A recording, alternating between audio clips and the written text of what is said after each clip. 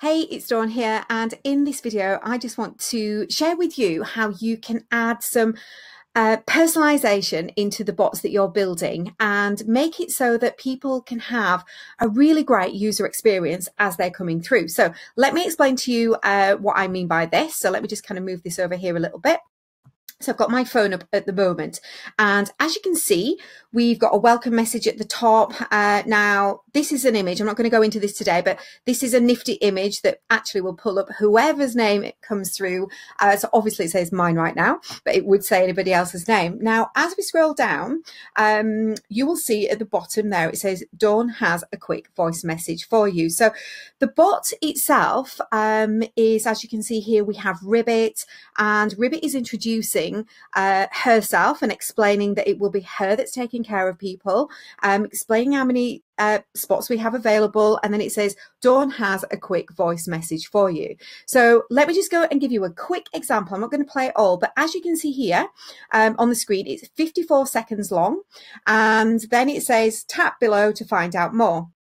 So it just means that as soon as somebody comes in, they get that personal experience. And what I want you to think about this as you're kind of going through is, what could you do for your business? What could you do for your clients? Now, just as a quick example, when I was working, well, I still do, when I work with the dance franchise that we've got, we have the founder who actually comes on video and welcomes people. So when we built them an exhibition bot, for example, the founder couldn't be at this particular exhibition that day, and she did a video, and we uploaded that into the bot, and it said, hey, I'm Claire, really sorry that I can't be with you today. I hope you're having a great time. And again, that just created a very different experience for people. It just got people's emotions. They could see the person behind the business, which is a huge business. But the fact that the founder has taken that time to give a personalized message really, really does help, and it improves the experience, and also it builds up that know, like, and trust as well. So just think about this as we're going through this. Who could you use this for? What type of clients could you use this?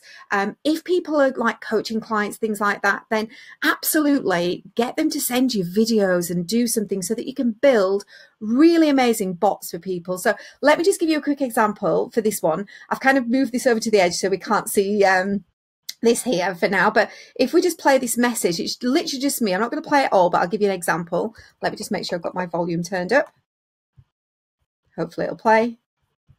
Hey, it's Dawn here. I just wanted to first of all say welcome, and also thank you so much for coming through and finding out how I can help you on a one-to-one basis with your bot building skills, whether that's you being completely brand new or whether you've already built some bots, whether it's for clients or whether it's for your own business. I'm really, really excited. There we go. Won't go on too much. So as you can see, that was a personal message that I sent to help people. And I've had a few people comment and say, wow, it was really nice to hear your voice and all that kind of stuff. So it just builds up just a completely different level of a relationship. So think about how you can do this with either your own bots or with any clients that you've got. Really encourage your clients. I mean, sometimes it can be quite difficult asking clients to do things like this, but help them to understand how this actually works, whether you do a demo on your own, and let them feel with their own emotions. How did they feel when they went through and they could either hear your voice or see a video or something like that? Really help them to understand how it can actually work and how it will benefit them, and help them if they're a little bit unsure what to do, then just say, look, you know, we've got a great way for you to actually record your voice. And I'm going to show you that in a second with what I did. So again, as we go along here, we've got the voice note there. Now, what you would need to do is, now this was 54 seconds long. So as we scroll down, we add, and I'll show you how to do this in a second, but we add a delay, because what you don't want to do then is have all your other messages interrupting the actual voice note itself. So as that comes through, I've done it at 45 seconds, even though it's 54, because that's kind of prompting people ready in their mind, knowing that they're going to have to tap to continue. When they tap to continue, they get another message. And this message, again here, they'll choose an option, whether they're an agency or whether it's for their own business. And as you can see here, we've got another voice note. So thanks for answering that question.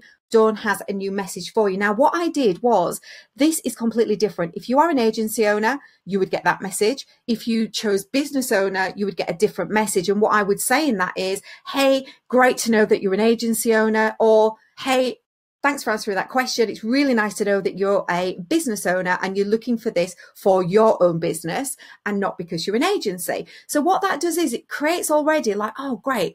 They've been segmented, and I'm now giving them a very, very relevant voice message. So what I say to the agency owner will be different to the business owner, because obviously it's two very different people that I'm speaking to. So think about how you can do this in your bots as well. And again, because this one, I think is just slightly over, I think it's about 1 minute, 30 something seconds. So again, what we would do here is you could only have a 60-minute delay. So as we actually put the delays in here, all I'm actually doing is putting a 61 there and then a 35-second one there, bringing it in just slightly beforehand. So this message pops up.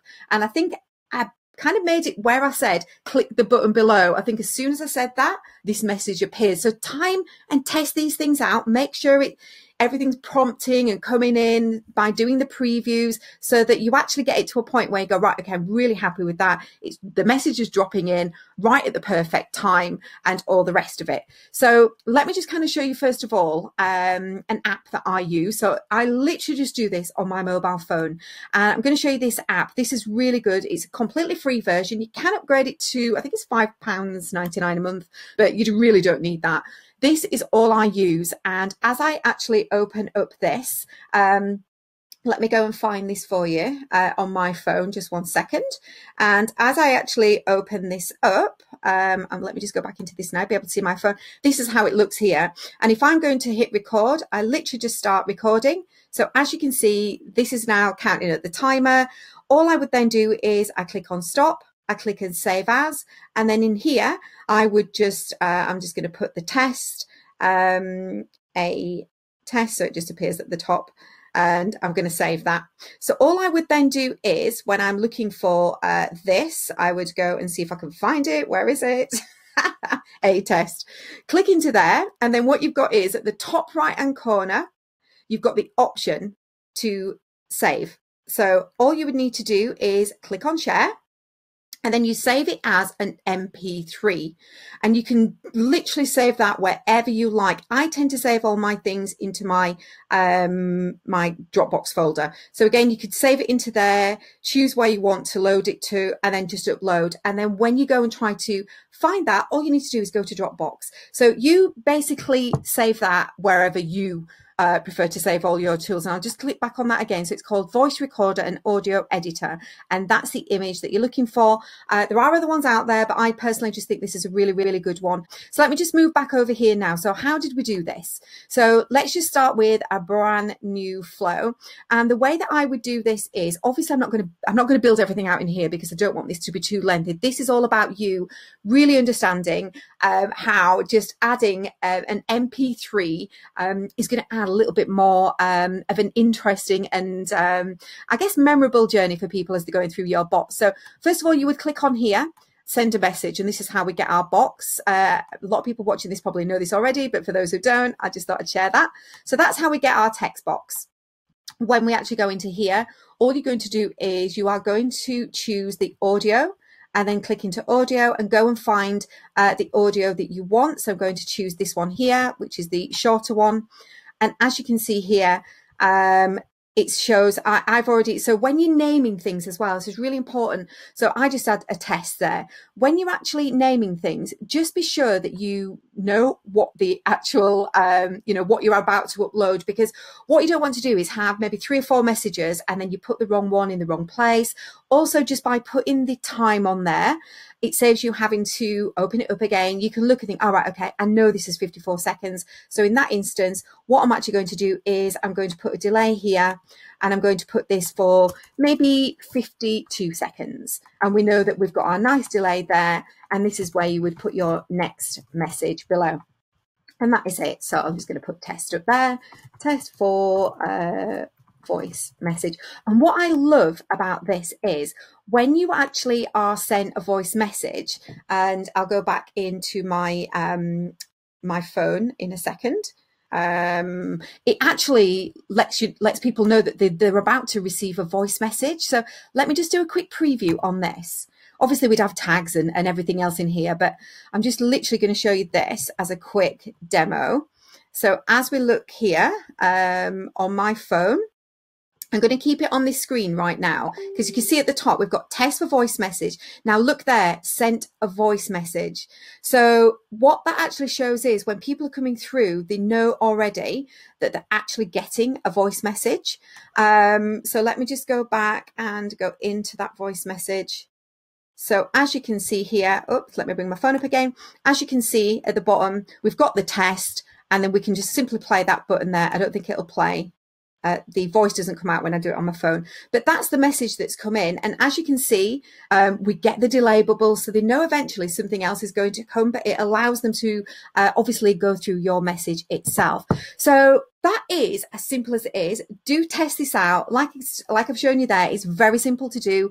All you've done is when you're recording this, and it depends, you could record it maybe on a tool on your computer, or whether you do it on your phone and you send it over as an MP3. You could even do it on your, I think there's the native one that you've got within iPhone or something like that. But anyway, do test this out.